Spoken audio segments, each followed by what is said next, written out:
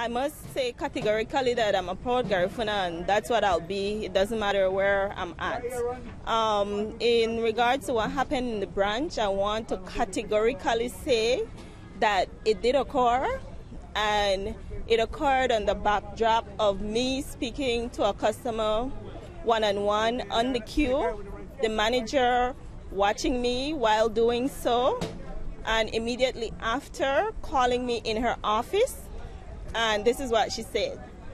I have contacted the head office. They're in agreement. So is the management here in Belize that English is the only language to be spoken in branch.